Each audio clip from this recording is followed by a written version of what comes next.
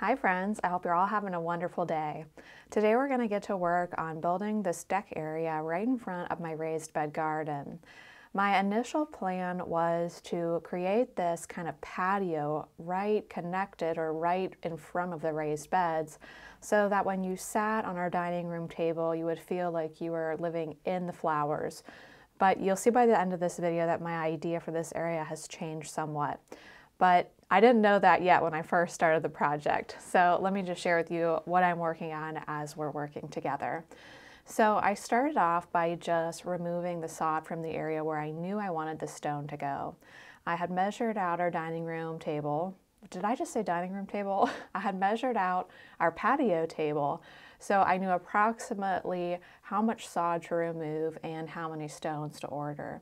And I want to send a big thank you to the person who commented that I should look into getting this stone delivered. I did pay an additional $80 to have the stone delivered, but it was definitely money well spent. The stone was really heavy, and that would have probably taken me maybe 3 trips back and forth in my Honda Civic, or even the older truck. I would have been scared to put so much stone in our '99 Ford. But here we are laying the stone down. I did level the ground a bit. I think I forgot to record that part, but I made sure everything was nice and level. And now this stone was definitely tricky to work with. At first I thought I was lining up the grooves, and I just kept laying it down and taking it back up again because the pieces just weren't fitting together properly. But thankfully someone had reviewed this stone on the Lowe's website, and they had a picture of how theirs turned out. And so I ended up using that review picture as a guide, and then it really started to all come together nicely. We have been blessed with so much beautiful weather here in Pennsylvania lately. This first day that we're working together, I believe it was maybe 54 degrees out, 54 Fahrenheit. And this project is going to take 2 days to complete. The second day, I believe it was 45 Fahrenheit. So it was really just wonderful to be outside, being productive. You know, winter is that time when we kind of imagine what we want to do the next growing season, but then once you figure out what you want to do, you're kind of just itching to get out there and do it. So I was just really grateful that on these kind of temperate days, I could get out into the garden again and get some work accomplished. It always just feels nice when your body kind of aches at the end of the day after a hard day's gardening work. It's kind of a good ache, isn't it? So here I am, just removing more sod, and I do love removing sod. My husband always jokes about how I love doing that. Rocky came to check on us, making sure everything is in tip-top order and to his liking. And I think I ended up using 44 stones for this project. I did have 30 stones delivered, and I want to thank whoever commented that I should look into getting the stones delivered. That saved me so much trouble and really so much back pain, because it was really just getting them back home that was hard on my back. Laying them really wasn't too bad at all. So here we are at the next day. And what I'm doing now is digging out some garden beds on either side. So my original thought was to dig out these garden beds and plant flowering annuals in them that we would not cut. I still may do that, but I'm leaning towards leaving these beds just with mulch and just completely plain, and having kind of a moment for your eye to just relax and rest.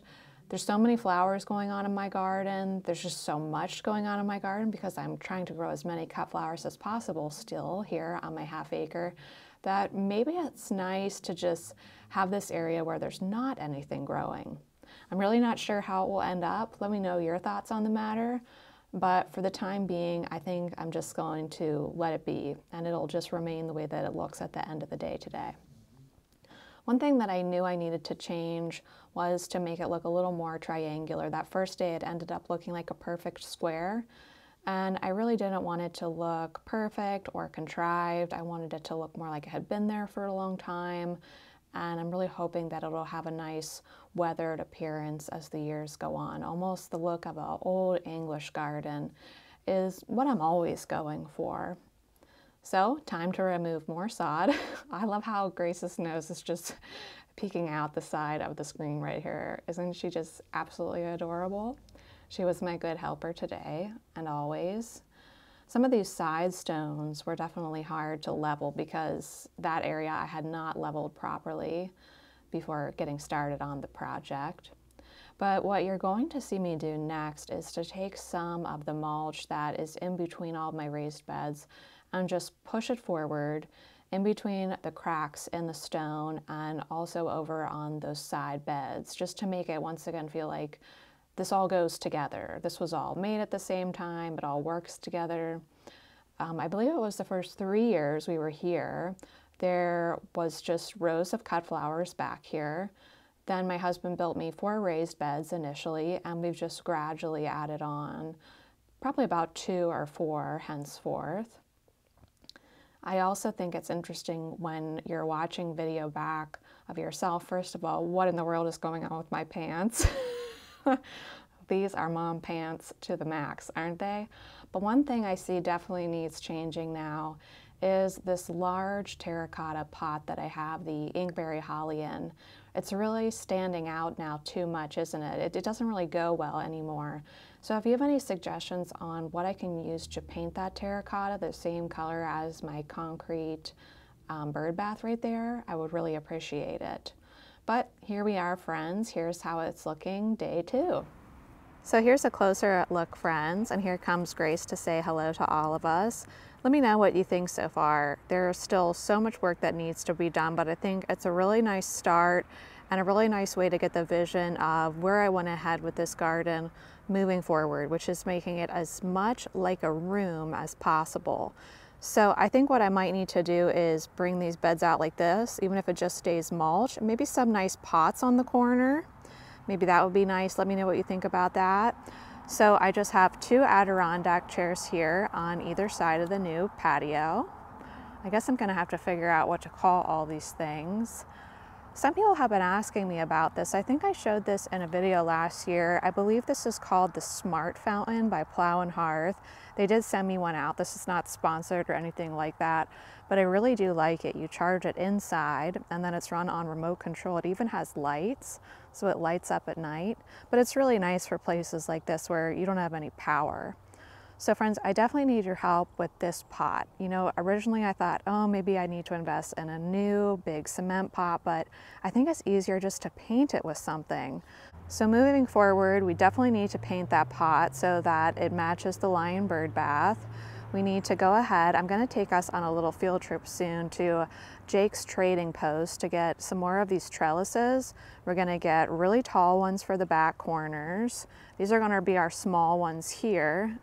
And then as I move off the deck, we're going to have maybe some 5-foot ones in these corners. And that's going to be the start of our walls, our cut flower walls. But friends, I think I'm going to wrap up today's video here. I need to go get ready for the Super Bowl party we're having. I want to wish you all an absolutely wonderful day. Thanks so much for hanging out with me. As always, I appreciate each and every one of you. And I hope you have a really wonderful day and a great Super Bowl. Bye.